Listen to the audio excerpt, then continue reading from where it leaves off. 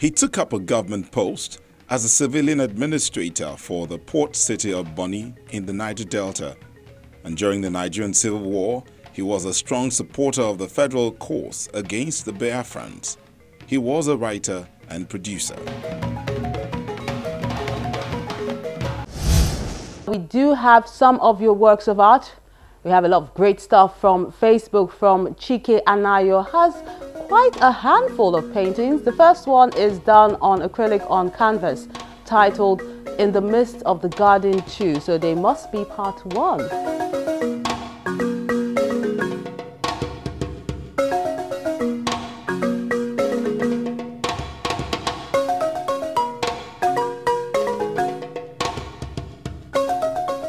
Then Friends is done with oil and canvas.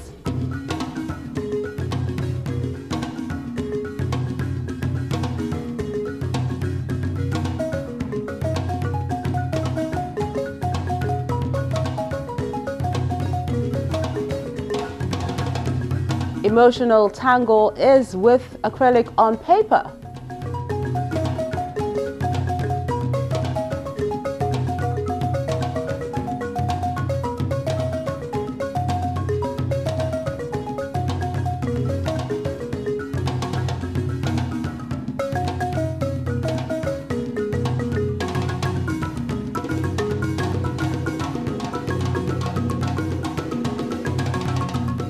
Soul Food is an oil on canvas painting.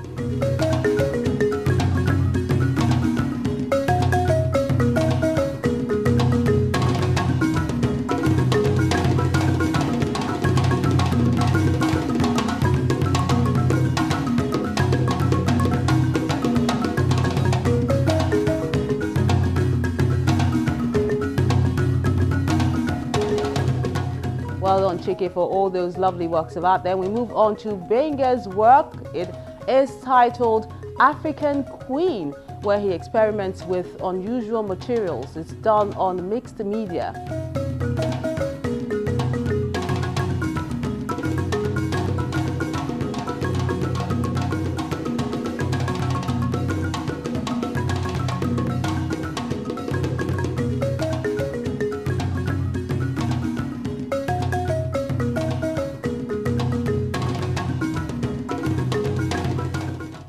To this drawing, which reminds me of the movie Face Off, Matthias Ahmed's Two-Faced Man.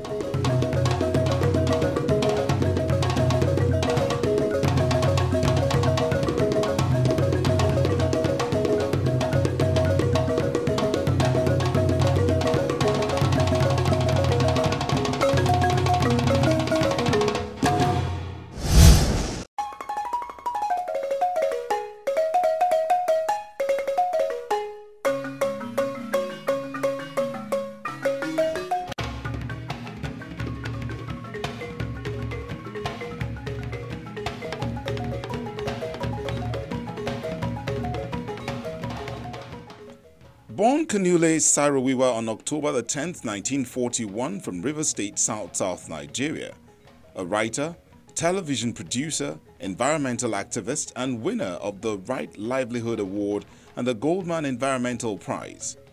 He had his early education at the Government College Umuahia and on completion obtained a scholarship to study English at the University of Ibadan. He briefly became a teaching assistant at the University of Lagos. However, he soon took up a government post as a civilian administrator for the port city of Bonny in the Niger Delta, and during the Civil War, he was a strong supporter of the federal course against the Biafrans. His best-known novel, Soza Boy, tells the story of a naive village boy recruited to the army during the Nigerian Civil War of 1967 to 1970, and talks about the political corruption and patronage in Nigeria's military regime of the time. Sarawiwa's War Diaries on a Darkling Plain talks about his experience during the war. He was also a successful businessman and television producer. His satirical television series, Bassi and Company, was widely popular with an estimated audience of 30 million. At the peak of his non-violent campaign for the Ogoni people, his life was cut short by the military government. He, along with 8 others, were executed on November the 10th, 1995. You can enjoy Art House on any of these platforms.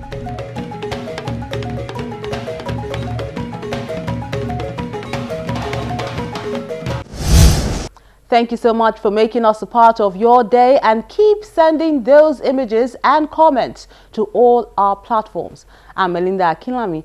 Keep adding color to the world.